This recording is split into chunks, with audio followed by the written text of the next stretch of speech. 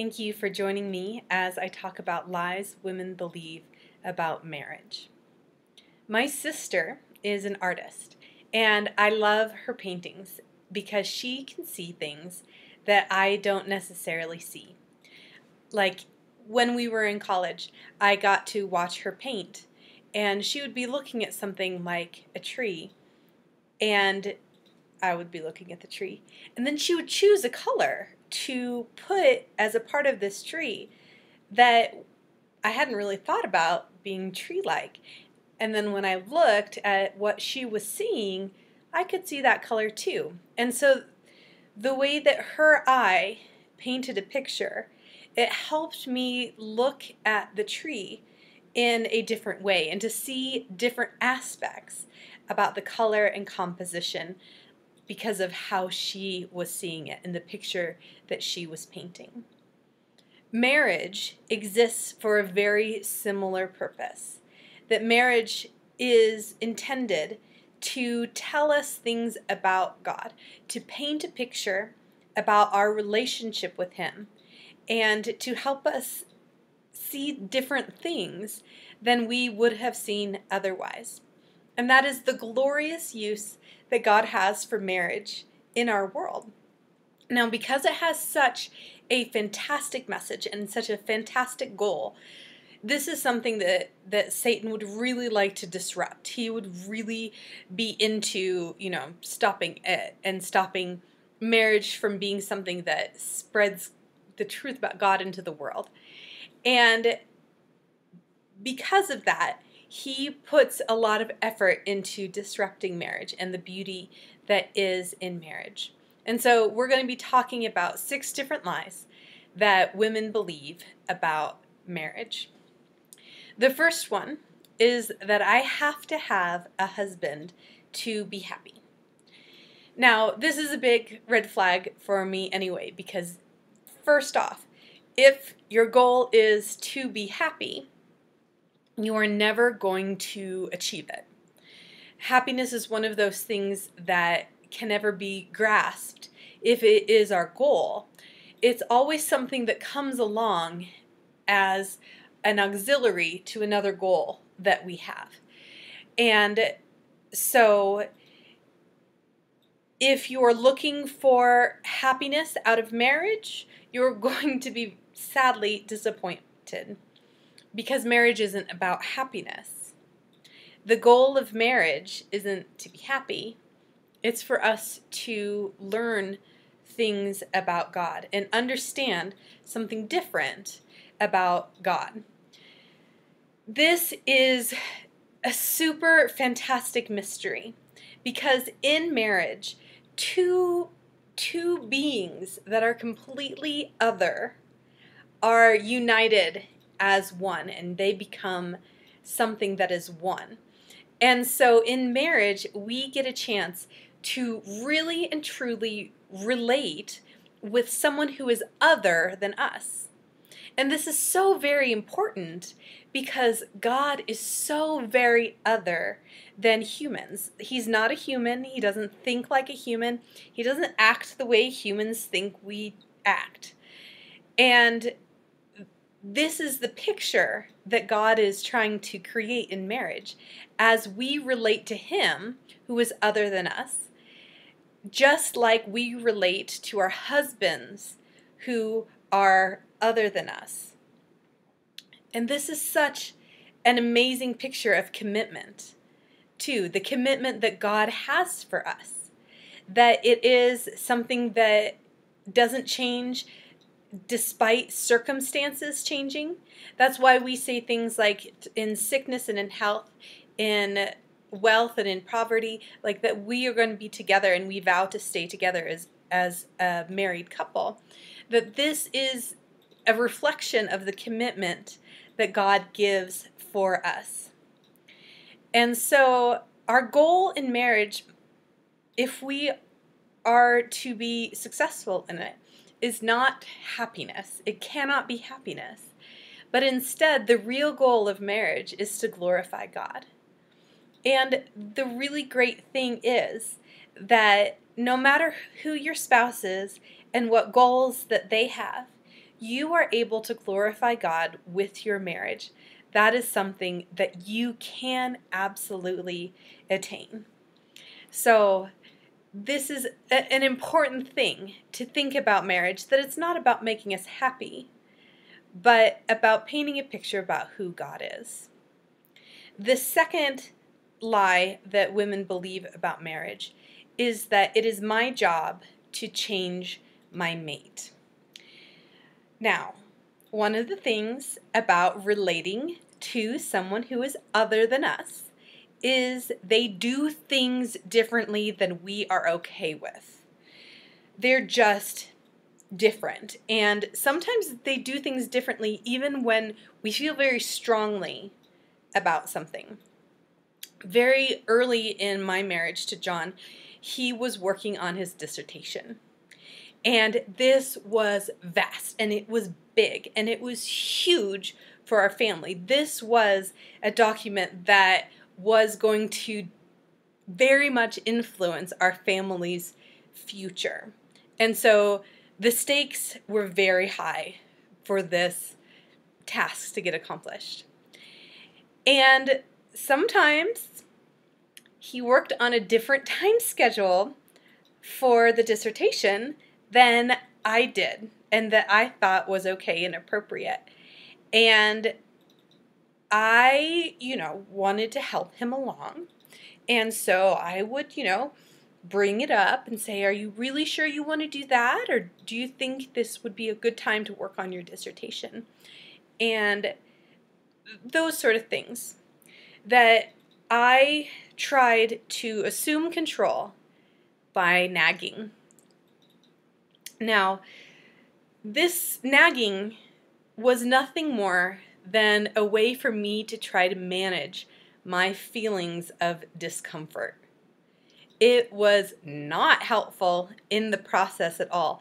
In fact, it communicated things to him, like that I didn't trust him to get it done and that I didn't think he was able to do it by himself, that were really very damaging to the whole process.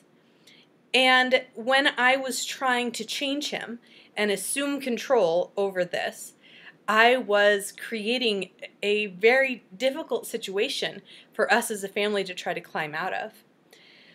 What I found helped him more than anything was for me to communicate that I trusted him and that I respected his ability to take care of our family, for me to encourage him that he was doing a good job in it and that he was really able to get this thing done to, take care of us.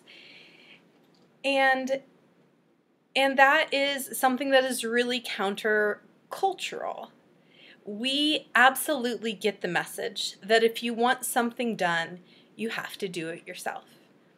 And if there's anything that is important, we need to gain some sort of control over it.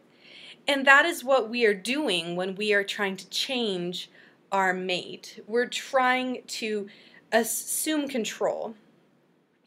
And the truth is that for this picture of our relationship with God to be painted, that when I choose not to grasp at control, when I believe that something needs to be changed, it ultimately demonstrates our trust in God. Even more than necessarily our trust in our husband, but that we trust God to do the changing, to do the work that needs to be happening in our husband's hearts. That he is responsible to be the God of my husband, not me. And that's a really, really countercultural, really big thing for us to realize in our marriages. The third lie is that my husband is supposed to serve me. Now, our culture has a real hard time with this idea that things ought to be fair. That we get really stuck in this idea that I did this, this, this, and this, and so I deserve this, this, this, and this, with a lot of women sharing some of the financial load of the family, we get really huffy about this idea that since we're doing this, the men should be, doing their parts of the other things in the family. Now, I am not saying that men should do nothing in a marriage. What I am saying is that it's very, very dangerous when we get the idea that we deserve things because of the things that we've done. That we have kind of a quid pro quo relationship with our husbands.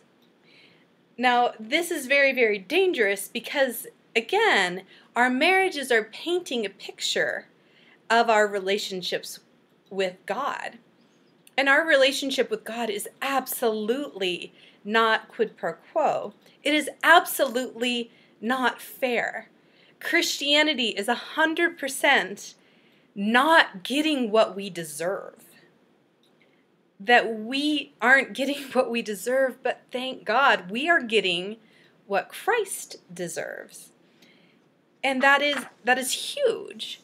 And when we understand that we are getting what Christ deserves, our actions and our service comes not in order to gain something, but as a reflection of our gratitude. And this is very, very important to portray to the world within our marriages. I talk a lot about this to my kids because they get very caught up in the idea of the unfairness of our household tasks, and they see how much they have to do of their chores or whatever, and look at their siblings and are like, they're not doing that much. I shouldn't have to do this much. It's not fair. And so I have to talk to them about, we don't do things because they're fair. We do our household tasks out of gratitude for what we have. And when you transform your thinking about the different tasks in a marriage and the different tasks in a household from the idea that I do this and thus I deserve other stuff, instead to I'm doing this out of thankfulness and joy, that really changes the picture that we are painting. That marriage very much is a picture of us giving 100% of ourselves, not, everything being balanced, but by each side giving 100%. Kind of like Jesus gave his all for us, that we give all of ourselves to our spouse in service throughout the marriage. Now, I very much appreciate some of the things that the author brought out in this chapter in marriage, because some of these truths have been very, very twisted through our society and through our selfishness in order to serve, some people's best interest. And so on page 170, she said that a woman was not made merely to help the man do whatever he wants to do. We are not serving our husbands in order to facilitate selfishness. That we are serving our husbands, and sometimes the way we're serving them is in giving something for them to, butt up against, for a resistance that is what is necessary to cause change. And that can't be our primary goal in service. However, sometimes that is what we are doing. That we're not being loving when we are helping facilitate, self-destruction. And we very much need to be asking God and inquiring of him and making sure that our service is truly serving in love. The fourth lie that women believe about marriage is that if I submit to my husband, I'll be miserable. Now, this idea of submission is a great concept that we've gotten some really messed up ideas about. Submission is saying that, we recognize an authority and that there's an authority structure. And in that authority structure, there's also different responsibilities. And that's what it is. The lies that we believe about what submission is that submission means that one person is inferior. That's not true.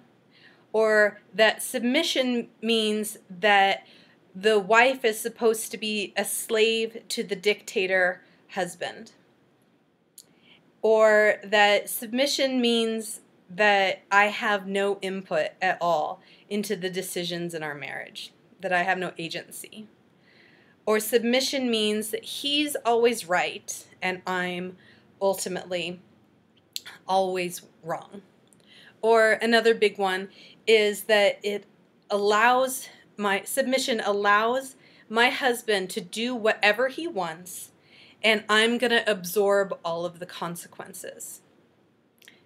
Now, let's think about this through the idea that submission in marriage is intended to paint a picture of our relationship with God.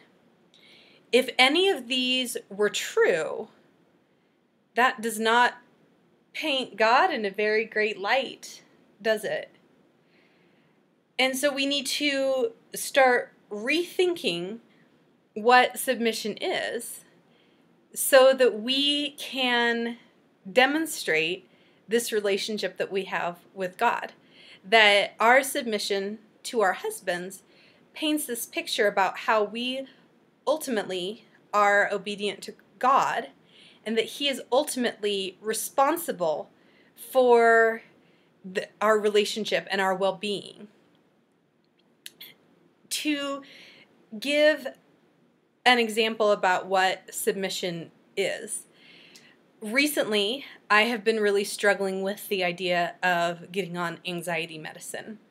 I would really love to just be able to manage my anxiety with good behaviors, with exercise, with getting the right amount of sleep, with doing different self-care.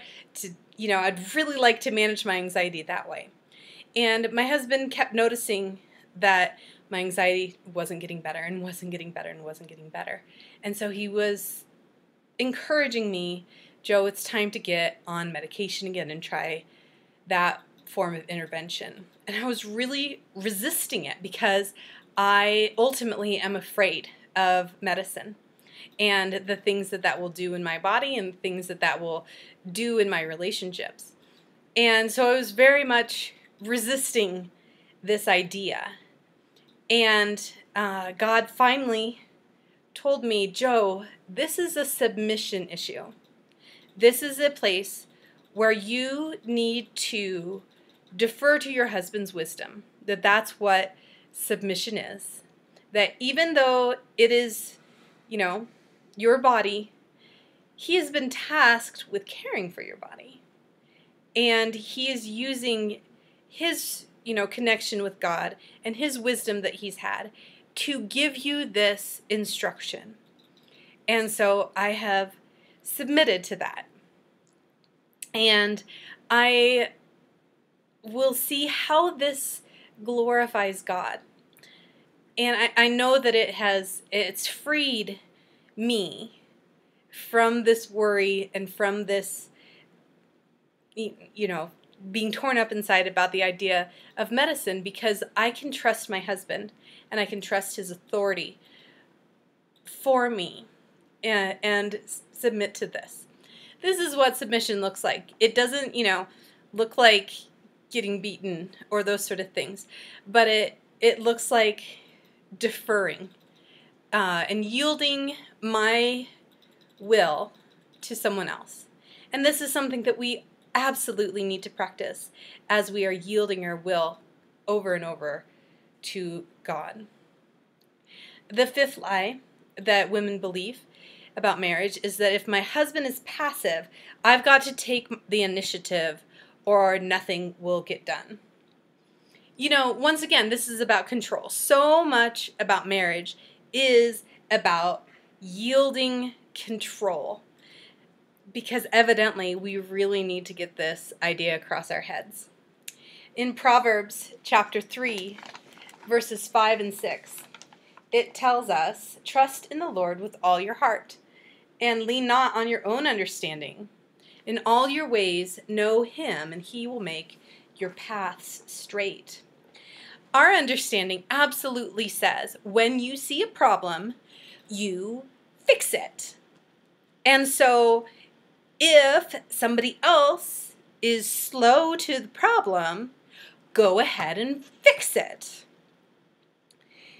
And our God says something very different, that he says, trust me.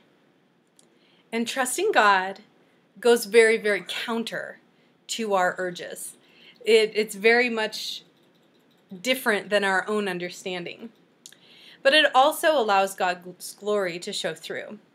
You see, if I see something that I want my husband to do or to change, and if I'm pressuring him to do it and he does it, then all the glory really goes to me. But when I'm trusting God to change my husband, to get things done if he wants to get it done, then the glory goes to him. And I get to see the way that God paints a picture that I might not have seen if I was forcing my own will upon it. The final lie that women believe about marriage is that there's no hope for my marriage. I think another one of the big lies here is that marriage should be easy. And if it's not easy, something is desperately broken. Well, you know, just like serving God should be easy, right? And living for God should be easy. But spoiler alert, it's not. And just like the reflection of our relationship with God, marriage takes a lot of effort. I like to use the analogy of the effort in marriage like the dishes. When you are living in a household, dishes get dirty. And to wash them, it will take work. Now, if you don't feel like doing the dishes, and if you don't do the dishes, then you'll have dirty dishes. And then, you know, things can get crusted on and, you know, maybe like really, really in there. And so when you go later to do it, it might take a lot more effort and a lot more work. And the more you let the work of the dishes pile up, the more work it'll be, and the more hopeless it will feel that this task will ever get finished. I know that sometimes I come across household tasks that have gotten so very bad. I just really think it would be so much better if I could just throw all that stuff away and just start over. And I think often that is how people start looking at their marriage, as I just need to throw this all away and start over. And sometimes when I've looked at the different tasks that I've had, I felt like I didn't have the strength for them. Now, sure, I don't have the strength for all my laundry, but more importantly, when we're doing emotional work and relational work, often we feel like it's a lot of work and we don't have the strength for it. The amazing thing is that God has promised us in Isaiah chapter 40, verse 31, "But those who hope in the Lord will renew their strength." When your marriage looks like it is hopeless, don't put your hope in your own efforts. Don't put your hope in the way that you and your husband have worked in the past. Put your hope in the Lord. Let Him renew your strength and see what He does. Because He is able to craft miracles in our lives. He's able to craft miracles in our relationships. And He is a glorious God. And when we hope in Him, we are never disappointed. It is amazing what happens when we yield the control to God. When we let Him be the focus and the goal of our marriage, to see what He crafts in us. The amazing picture of the unending commitment that God makes for us is the sort of thing that can be beautifully shown in our human marriages as we are completely committed to someone who is so very other than us.